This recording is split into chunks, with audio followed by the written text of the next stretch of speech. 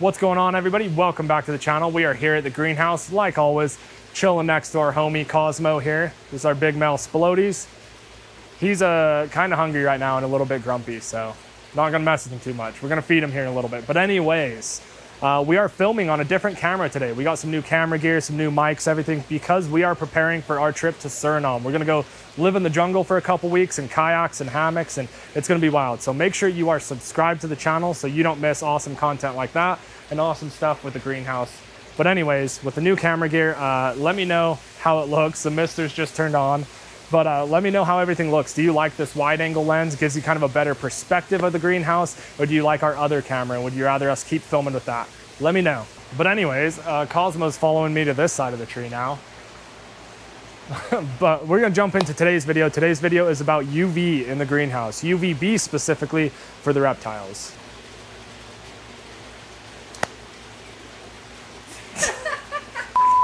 So for those that don't know, UVB is very important for reptiles. Most of you that keep reptiles probably already know this, but UVB is important for reptiles to properly synthesize vitamin D3, which helps with absorption of calcium so they don't get metabolic bone disease. So basically it is essential for reptiles. I'm not gonna keep going over it though, because there's a bunch of way better videos explaining it than the one I'm about to make. So if you wanna know the details of why UVB is important, just look it up. You'll find a bunch of stuff about it. But no, it is important. So where we messed up with the greenhouse was we thought that UVB would penetrate the greenhouse. I did a bunch of research on it. I'm not gonna go way into detail, but basically the greenhouse is made with polyethylene film, which should let UV and stuff pass through. I looked up studies on UV penetration through polyethylene, but what I didn't take into account is the companies that make this specific film for greenhouses put chemicals in it to block UV, and it protects the film, basically, makes it last a lot longer. So I didn't take that into account, that this film literally blocks all UV. So what we did is we bought a UVB meter, a solar meter that tests UVB in Ferguson zones specifically for reptiles. So this is what we give our baseline off in the hobby, basically.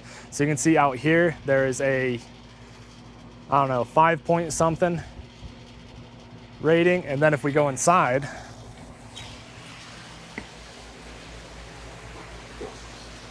we get a nice big hefty 0 or maybe a 0.1, if that. So definitely not suitable for reptiles. So that was a mistake on our part. And I just want to say real quick too that this was all figured out months ago. I've just been really procrastinating putting out a video on it. So sorry guys, I'm slow to that.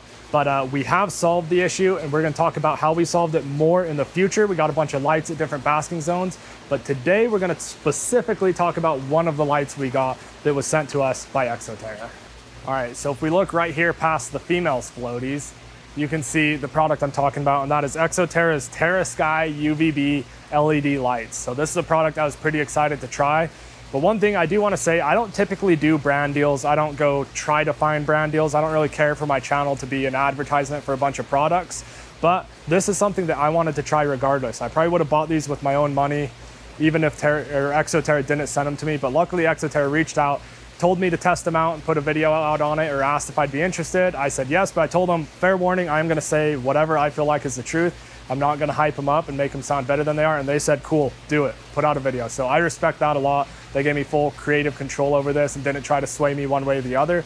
So let's get into it, and I'll tell you exactly how I feel about these. We also have a second one mounted up here, and we have been testing these now for, I believe, 2 or 3 months. So I have a pretty good idea how I feel about them. I would love to get one down and show you guys, but they're kind of a pain to get mounted in here, and I want to leave them alone where they're at. But basically they're an LED strip with adjustable mounts on the side. The cool thing about them is they're completely waterproof, so you can mount them inside vivariums and stuff like that. I think that is going to be super useful for people. And the cool thing is they're the first UVB LED on the market. So before this, there has been no LED versions that can produce UVB light. It's all been fluorescent tubes, which is kind of the industry standard. And I really wanted to try UVs in here, or LEDs in here, because they don't produce heat, they're waterproof. So for the greenhouse, that makes a lot of sense. Oh my gosh, the mister's turn on every time I'm trying to film a video. I keep forgetting to turn them off. But yeah, they're waterproof, which is great, obviously. But But yeah, I really want to try them out. It's not our main source of UVB. We have other lights in here that we'll talk about more in future videos, but as a supplemental source for specific basking zones, these have really worked out pretty good for me. I'm pretty happy with them. They come with this little remote here that has all the settings. It has, what does it have? So UVA, UVB, and white light that are all adjustable and have different settings. Obviously the UVB light you can't really see. The UVA is like little purple lights you can kind of see, but you still can't really tell how much it's putting out unless you have a solar meter. So that's one thing I would be skeptical of in your vivariums and stuff. If you guys don't have solar meters, I'd be kind of nervous to have these too high in smaller vivariums and be giving animals too much UV. So I would recommend, if you are going to get these, to get a solar meter. But really, solar meters are good to have with any UV lights. You can test the longevity of your bulbs and everything. So I would recommend everybody get one anyways. But yeah, I would want to use one of these lights in smaller cages. But they also have cycle settings. So you can set it to 8, 12, or 14-hour cycles, I believe. Yes. And then they have moonlights. They have all these presets down here, and then you can make custom presets up here, which is pretty cool.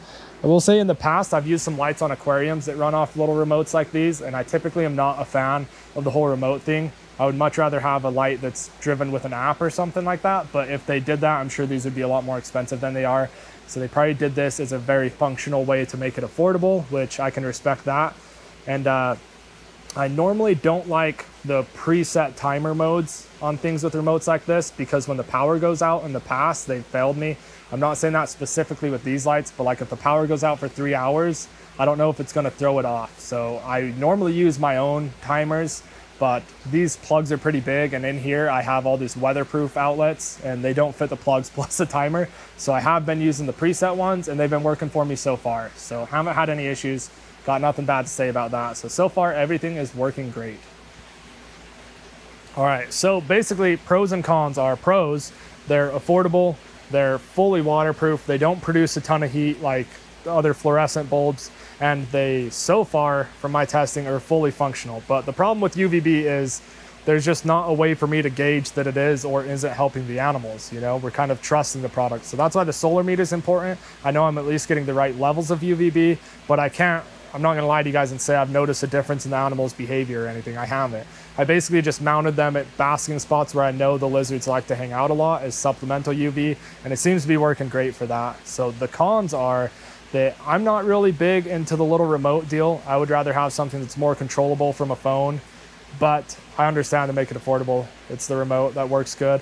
And then I don't like that they only come in one size so far. So I think they may have plans for this in the future to change it. I'm not 100% sure, but I would like much bigger ones, especially for in here. Like a 12-inch LED strip doesn't do me a lot of good in this giant greenhouse, but in smaller vivariums, I see how they could be very practical. But multiple sizes would be much better to see in the future.